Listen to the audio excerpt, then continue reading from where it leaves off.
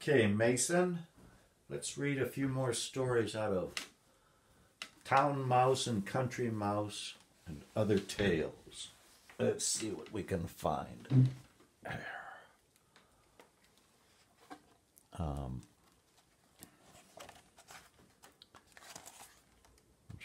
Some of these aren't very long. Here, let's start with The Princess and the Pea. That's like the pea that we grow in our garden. Once upon a time, in a far-off kingdom, there lived a prince, and he wanted a princess. But then she must be a real princess, and he traveled right round the world to find one. But there was always something wrong. There were plenty of princesses, short ones, tall ones, fat ones, thin ones. But whether they were real princesses he had great difficulty in discovering. There was always something which was not quite right about them. So at last he returned home again, and he was very sad because he wanted a real princess so badly. Well, one evening there was a terrible storm. It thundered with great flashes of lightning, and the rain poured down in torrents. Storm, storm, storm. Indeed, it was a fearful night. And in the middle of the storm, somebody knocked at the palace gate, and the old king himself went to open it. It was a princess who stood outside, but she was in a terrible state from the rain and the storm. The water streamed out of her hair and her clothes. It ran in at the top of her shoes and out at the heel. But she said that she was a real princess, and she had heard that the prince would only marry a real princess and no one else. Well, we shall soon see if that is true, thought the old queen, but she said nothing. She went into the bedroom, took all the bedclothes off, and laid a pea on the bedstead. And then she took 20 mattresses and piled them on top of the pea, and then 20 feather beds on top of the mattresses. This was where the princess was to sleep that night. And in the morning they asked her how she had slept. "Oh, terribly bad," said the princess. "I have hardly closed my eyes the whole night. Heaven knows what was in the bed. I seem to have been lying upon some hard thing, and my whole body is black and blue this morning. It's terrible." They saw at once that she must be a real princess. After all, she had felt the pea through 20 mattresses and 20 feather beds. Nobody but a real princess could have such delicate skin. So the prince took her to be his wife, for now he was sure that he had found a real princess, and the pea was put into the museum, where it may still be seen, if no one has stolen it.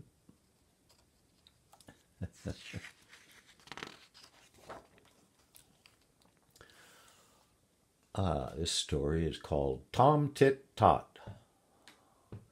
Once upon a time there was a woman, and one day she baked 5 pies. But when they came out of the oven, the crusts were rock hard. So she said to her daughter, "Daughter, dear daughter, put those pies on the shelf and leave them there a little, and they'll be all right." But the girl said to herself, "Well, what's the use of that? I'll eat them up now." And she set to work and ate them all up. And when evening came, the woman said, "Go and get one of those pies. I'm sure the crust will be soft now." Well, the girl looked and found nothing but the empty dishes. Back she came and said, "No, they are not soft yet." "Not one of them?" said the mother. "No, not one of them," said the daughter. "Well, whether they are soft or not," said the mother, "I'll have one for supper." "But you can't, if they're not soft," protested the girl. "But I can," said she, Go and bring the best of them." "Best or worst," said the girl, "I've eaten them all up, so you can't have any."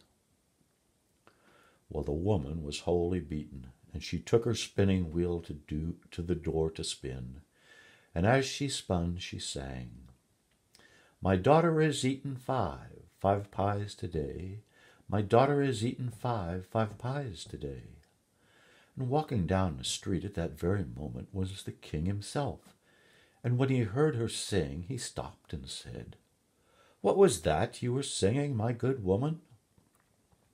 Well, the woman was ashamed to let him hear all about her daughter's greed, so she sang instead, "My daughter has spun five skeins today. My daughter has spun five skeins today." "My stars," said the king, "I've never heard of anyone who could do that. Look here, I wish for a wife, and I'll marry your daughter. But," he added, 11 months out of the year she shall have all she desires, but the last month of the year she must spin 5 skeins every day."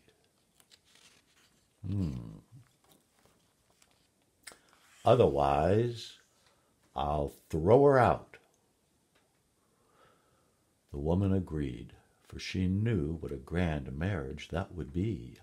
And as for the 5 skeins, well, when the time came, she would think of something. So they were married, and the girl had everything she desired. But when the 12th month drew near, she began to worry about the skeins, for not a word did the king say. However, on the last day of the 11th month, he took her to a room she had never seen before. "Now, my dear," he said, "you'll be shut up in here tomorrow with some food and some flax, and if you haven't spun 5 skeins by night, out the door you will go." And he left her in a room with nothing but a spinning wheel and a stool. Well, the girl was terrified and started to cry, for she had never even learned how to spin. Well, suddenly there was a bang and a puff of smoke, and the next thing she saw was a little black imp with a long tail walking through the door. "What are you crying for?" it asked. "Well," she said, "it won't do any harm to tell you, so it won't do any good either." And she told the imp all about the pies and the skeins and everything. "Look," said the little imp, "I shall come to your window every morning, take away the flax, and bring it back spun at night." "What's your pay?" she asked. Well, the little imp looked out of the corner of its eyes and said, 3 attempts you shall have nightly to guess my name, and if you haven't guessed it before the month is up, you shall be mine." Well, every day the flax and the food were brought, and every day the small imp came morning and evening, and she never managed to guess its name. And on the last day but one, the king came in and said, "Well, my dear, you are progressing so well, I've decided to dine here with you tonight." And as they ate their supper, he began to laugh. "What is it?" she said. Why, I was out hunting today, and I got to a place in the wood I had never seen before, and I heard a sort of humming in an old chalk pit. So I got off my horse and took a look. Well, what should be there but the funniest little imp you ever saw. It had a little spinning wheel, and it was spinning like fury and twirling its tail. And as it spun, it sang, "Nimmy, nimmy, not, my name's Tom Tit Tot." And when the girl heard this, she could have jumped for joy, but she didn't say a word. And the next day the little imp looked very full of malice when it came for the flax. "What's my name?" it said. "It is Solomon," said she, pretending to be afraid. "No, it isn't," it said, coming farther into the room. "Is it Zebedee?" said she. "No, it isn't," said the imp, laughing and twirling its tail so fast that you could scarcely see it. But now she looked at it and, pointing her finger at it, said, "Nimmy, nimmy, not, your name's Tom Tit Tot." Oh, and when the imp heard her, it shrieked frightfully, "Aye!" and flew away into the dark, and she never saw it again. The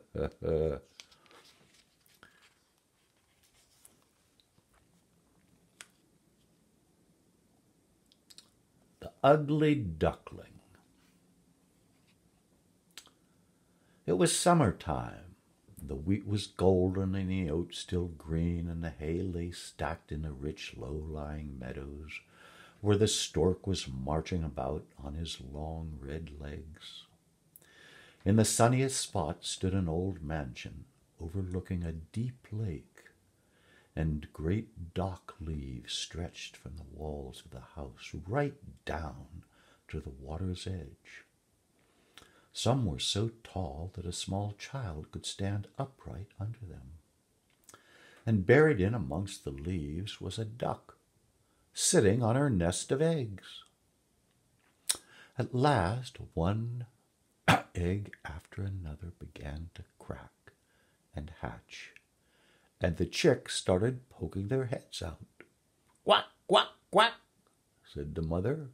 "I suppose you are all here now." "No, I declare the biggest egg is still there." "How long is this going to continue, then?" she said as she settled herself back on the nest once more. And finally the big egg cracked and hatched. "Cheep, cheep, cheep," said the young one as he tumbled out. "Oh, what a monstrous big duckling!" exclaimed his mother. "None of the others looked like that." Well, the day was a gloriously fine one, and the sun shone brightly on all the green dock leaves as Mother Duck led her new family down to the lake. Splish splash into the water she sprang, and one duckling after another plopped in after her. Immediately the water dashed over their heads, but up they came and floated about quite beautifully. Even the big duckling, ugly one, even the big ugly gray one swam about with them. Next she took them into the farmyard, where they witnessed a fearful fight, for two families of ducks were scrabbling over the head of an eel. In the end, the cat captured it. "Well, that's how things go in this world," said the mother duck, and she licked her bill, for she would have loved to gobble up the eel's head herself. The other ducks were not happy with the new invasion. "Just look what we have to put up with, as if there were not enough of us about already. Oh dear, look at that ugly duckling," one of them muttered as he flew down and bit him in the neck. "Let him be," said the mother. "He is doing no harm." But the poor duckling was made fun of by ducks and hens alike.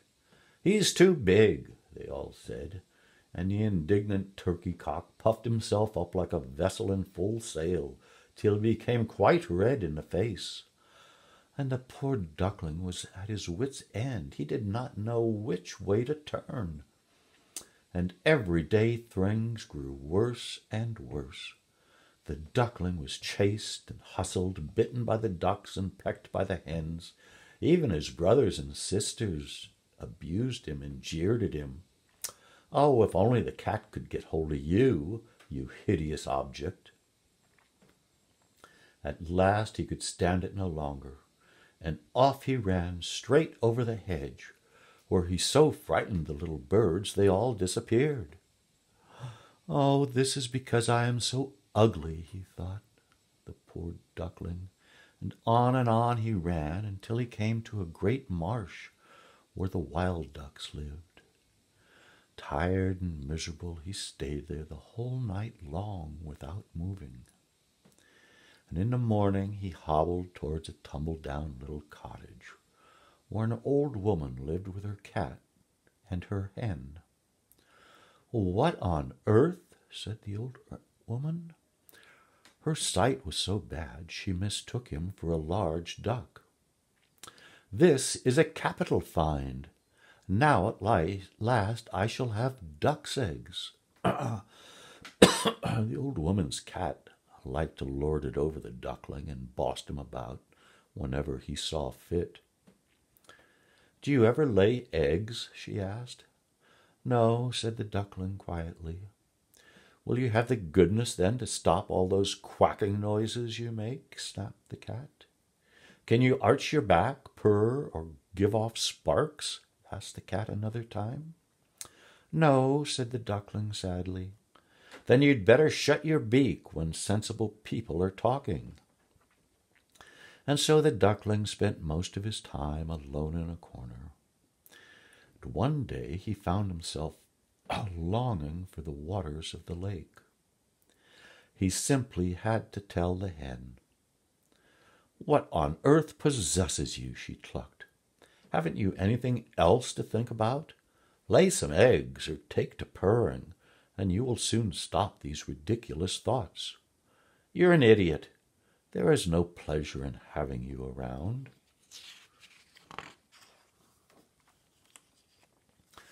"I absolutely must go out into the wide world," said the duckling sadly.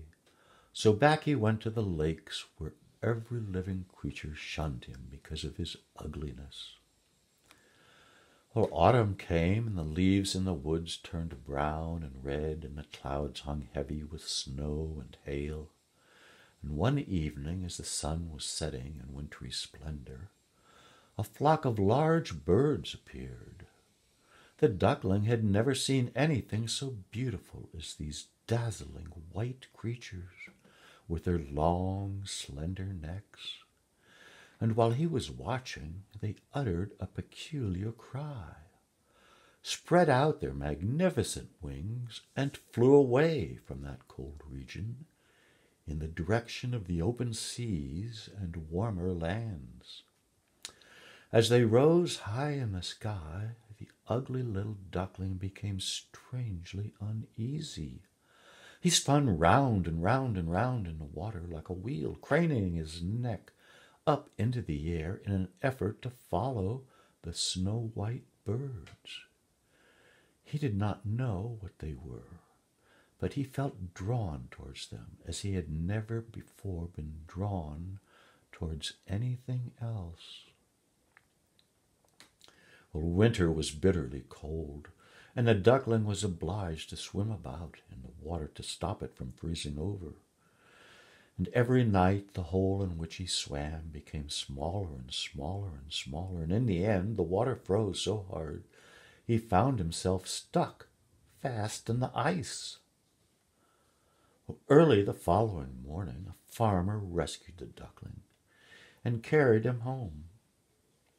The farmer's children wanted to play with him, but the duckling feared they would ill abuse him, and in his fright he knocked over the milk pan.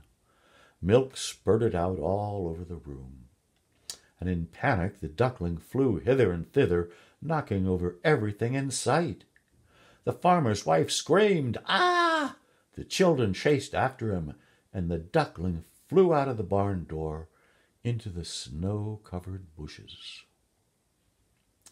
And when spring came, the duckling raised his wings and found they flapped with much greater strength than before. And soon he could fly. And one day he landed in a large garden where the apple trees were in full blossom, and the air was scented with lilacs.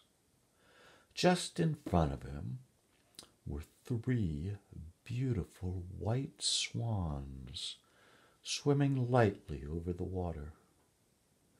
At once the duckling recognized the majestic birds he had seen last autumn. "I will fly to them. They might peck me to pieces because I am so ugly, but it won't matter. Better to risk being hurt by them than to be snapped at by ducks and pecked at by hens, or spurned by every living creature." So he flew into the water and swam towards the stately swans, who darted towards him, their feathers ruffled. And as they did so, he looked down into the transparent water and saw his own image reflected. But he could see that he was no longer a clumsy, dark gray bird, ugly and ungainly. Now he himself was a swan.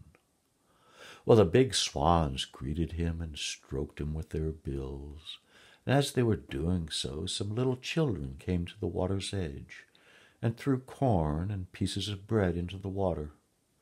And the smallest one cried out, "There's a new one!"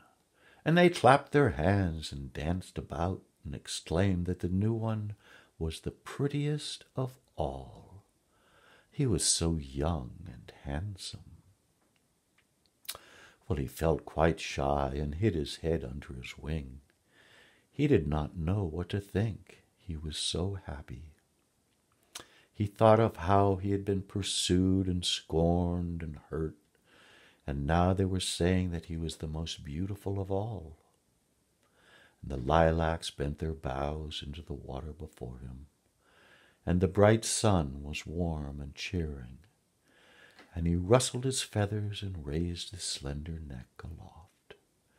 Never in all his life before had he dreamt of so much happiness.